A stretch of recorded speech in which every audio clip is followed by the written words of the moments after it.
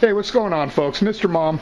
Wanted to spend a couple minutes with you and roll something out because there's something on my brain today that I'm thinking about, and it's really inspired by one, the 40 long, which I'm doing a little bit of maintenance on as we speak, and two, just some dialogue that I've had on like Instagram and over YouTube and stuff with a few of my subscribers and just fellow fish tank people, and some people have been like just kind of, I don't know, down about their aquascapes, frustrated with, you know, they're trying to scape and it's not coming out the way they want it to, and you know, let me start off by saying, people, this is not the scape for this tank that I envisioned in my brain when I started out, and that's rarely the case. I mean, none of us are a mono unless he's watching my videos, which is great, but if not, we're not a mono. We don't, you know, scape a tank once with all top of the line, you know, submerged growth plants and then, you know, pay a crew of 20 people in our gallery of awesomeness to take care of our tanks for us. That's not going to happen. So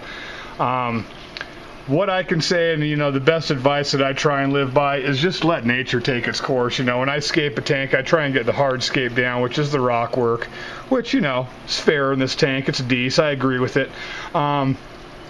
But the plantings, you know, they're going to figure themselves out. You know, for instance, you know, I threw this compact hydro in here a couple weeks ago when I, you know, when I replanted this tank, and it looked like dog piss. You know, you had all this immersed growth, you know, leaves on it and everything. It's still got a few on there.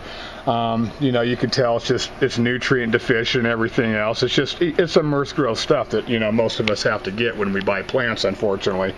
Just the way it is.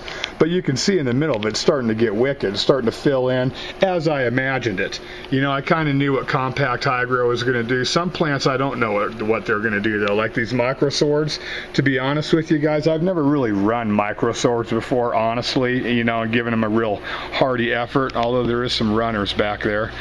But to be honest with you, I'm not sure if I agree with the way that they're looking. And if I don't like the way something looks, guys, I'm not afraid to go ahead and rip that out of there and try something else and do something new. Because just because I want the micro swords to grow in and look awesome and fill in all these areas that, you know, that are bare that I wanted them to fill in, doesn't mean that that's what they're going to do. They're going to do whatever they want to do. And you know, some plants do better in your tanks than other plants will too. You know, you'll have some plants that will flourish, like the hydro, for instance, you know, and then you'll put another plant in there that won't do good for you at all. Or it might do good for one person, like for instance, I can get hydro pennantiphyta to grow in my 40 long.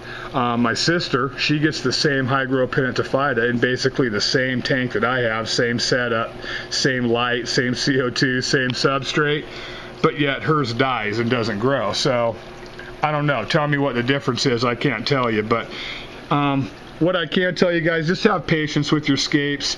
Let it, you know, don't be so hard line about, oh, this is what it's got to look like because this is what it looks like in my brain, and if it doesn't look like what it looks like in my brain, then it's a failure, because that's not true, people.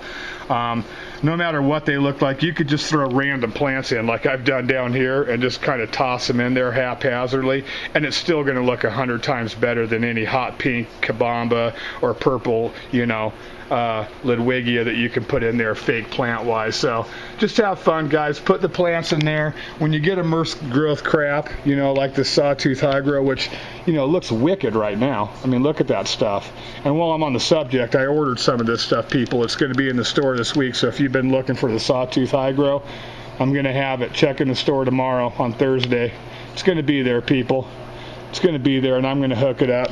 But this is what it's going to look like when I ship it out. You're going to get this, immersed growth. You're going to get immersed growth garbage, and that's just the way it is. But yeah, give it a few weeks.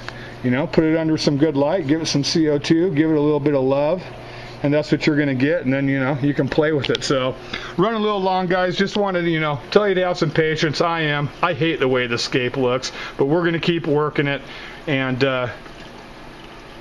it's going to run its course, people. So that's what we do. Tell me what you think about that, guys. Like I said, the store is completely full, so get in there and check out the plants. If you're interested in that, you know where to go. J Flesh Tanks, Mr. Mom Tanks. Thanks for your time, guys. Peace.